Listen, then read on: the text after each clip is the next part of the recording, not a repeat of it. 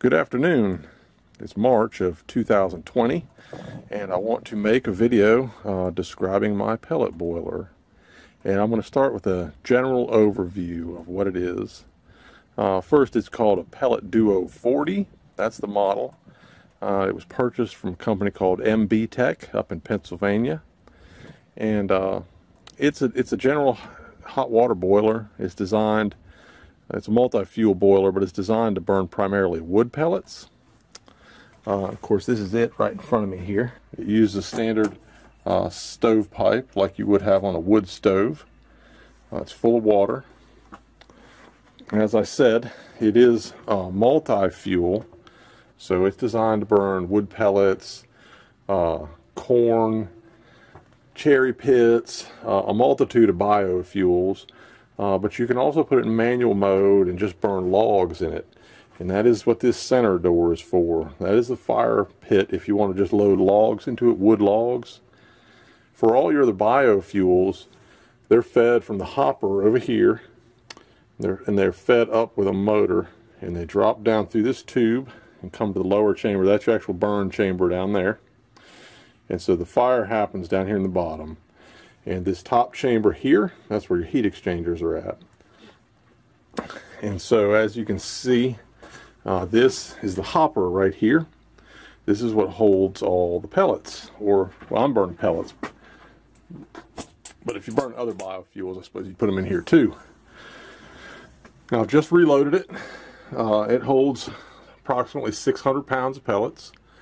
It's probably a little more, but when you run all the way out, there's still a little bit of pellets left in the bottom. So I'm just going to say it holds 15 bags of pellets, which is about 400 pounds. This is the feeder motor right here. So when it calls for, when the unit calls for fire to heat the water back up, it runs this motor, which feeds the pellets up this tube, and they fall by gravity down here to the burn chamber. And this is the fan. This blows air into the chamber. Underneath here is the lower feed motor and the BLEMO and the ignition. The BLEMO is like a plate that slides back and forth. Anyway, I'm going to pause the video for just a minute. Alright, so now this is with the cover off. This down here, this is your BLEMO. See this piece right here, that's part of the plate in the burner chamber, and this slides in and out really slowly. You can, when this is running, you barely can see this move. But it does that to help keep the grates clean inside and to help feed the ashes out of the burn chamber and into the boiler. This here is your lower feed motor. When the pellets drop down this tube, they come into this feed motor, and this feed motor pushes them out into the combustion chamber. Now the fan, obviously I talked about the fan, it's right here blowing air into the combustion chamber to aid the combustion process. If you look on this side, your main harness comes down and connects right here. Now there's no electronics right here. All this is a connection board. All these connectors plug in here, and all this does is a circuit board on the back. There's no components on the circuit board, it's just electrical traces that connect all these wires together. All your controls, all your electronics per se, are right here in the controller. This is just a connection board. I don't think you can see the ignition. Let's see if I can get a view of the igniter. So this is the igniter right here. And there's also a flame sensor here. And the igniter is, it looks like a ceramic tube, and when the ignition process starts, it starts glowing red. It's red hot, and the fan, as it's blowing air, there's air blowing through the center of that ceramic tube, and that air gets heated really hot, and it's that hot air that causes the ignition process. So I suppose you'd call that a hot air ignition system. I don't know if that's the technical term for it, but that's what I'll call it.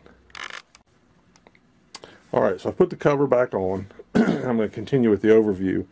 So one thing you need to know about any type of wood pellet heat, probably any type of wood heat period, but you know, if you're burning pellets, whether you got a pellet stove or pellet boiler, it doesn't matter. They're dirty.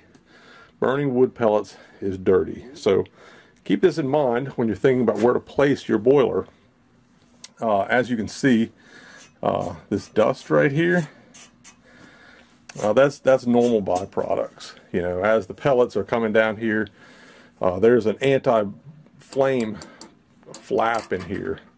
The pellets come down, they hit this flap, and that flap opens, allows the pellets to fall down into the burn chamber, or actually to the feeder motor.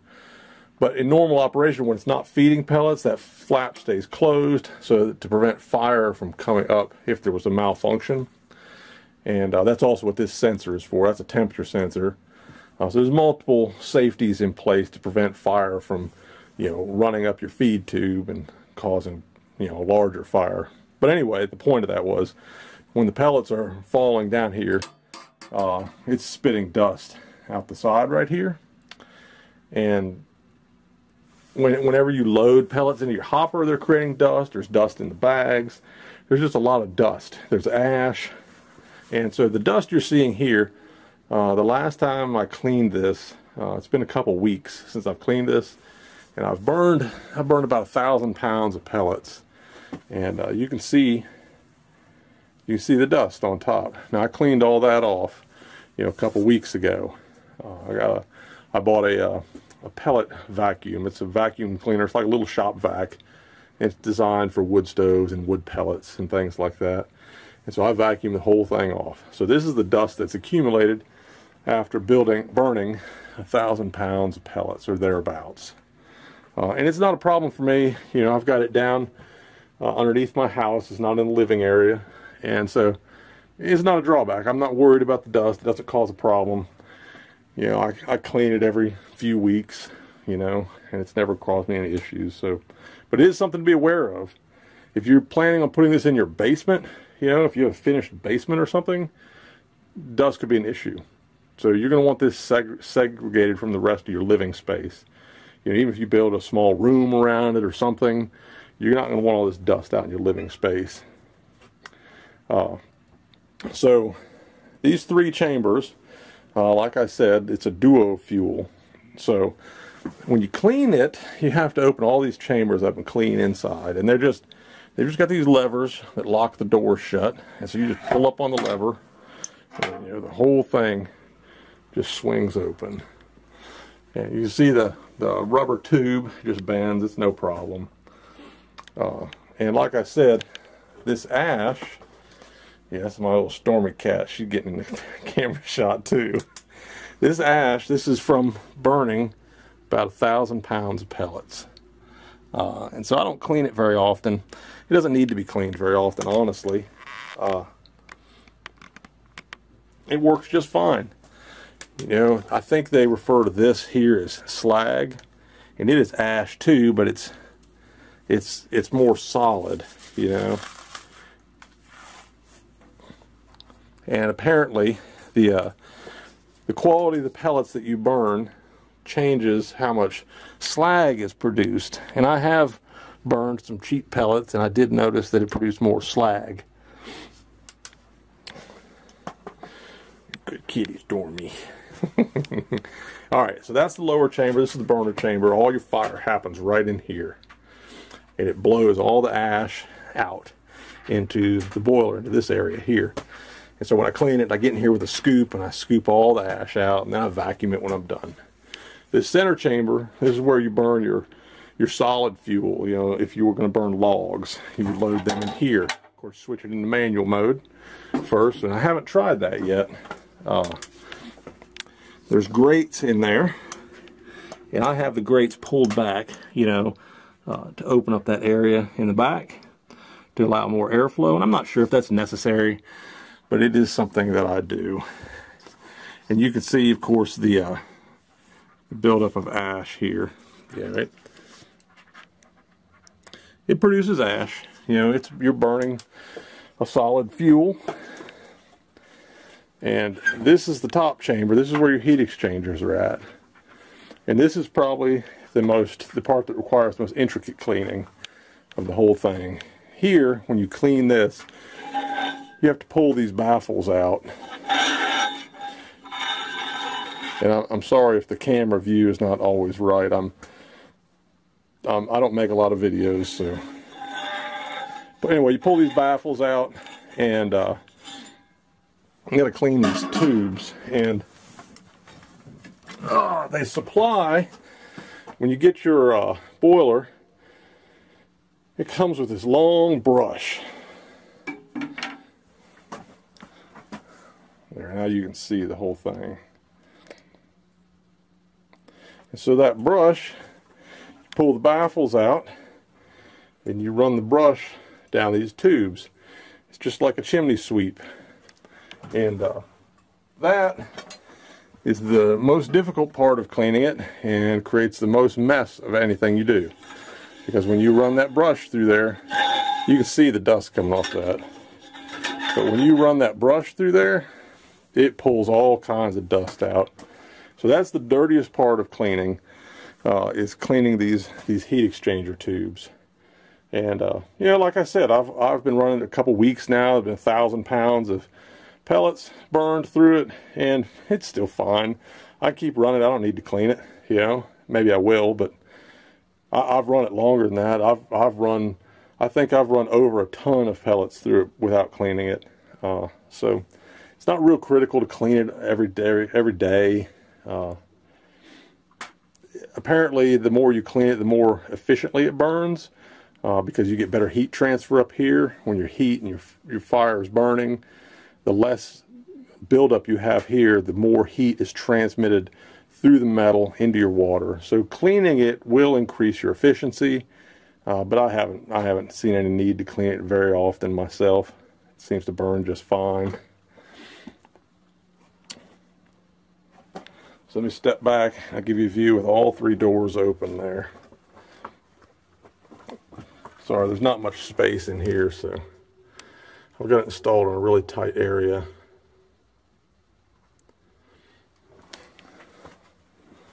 All right. So next, I want to talk about the hopper over here next. Alright, so the hopper, this is where you load all your pellets in. I think I already talked about it. It holds 600 pounds of pellets. And I typically burn, this is an old farmhouse I'm heating from the 1800s. And it's very poorly insulated. And especially when the wind blows. When the wind blows, man, all the heat just blows right out of this house.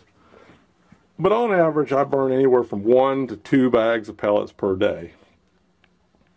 So, in a week, 7 days, I would burn up to 14, sometimes, yeah, around 14 bags of pellets. You know, that's on the high side.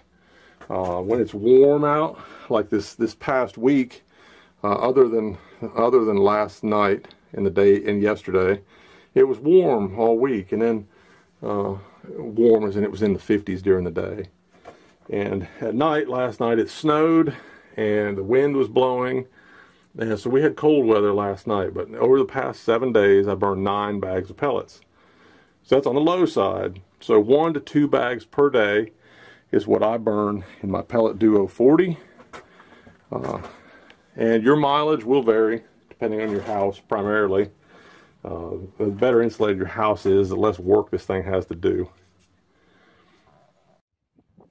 When you receive your boiler, this is the manual that will come with it. And it's an okay manual. This provides, you know, all the mechanical specifications, and it's a general manual. It's not specifically for this boiler. It covers other boilers that they sell. As you see, it shows different hydraulic diagrams, you know, for ways that you hook your system up. This is a general overview manual.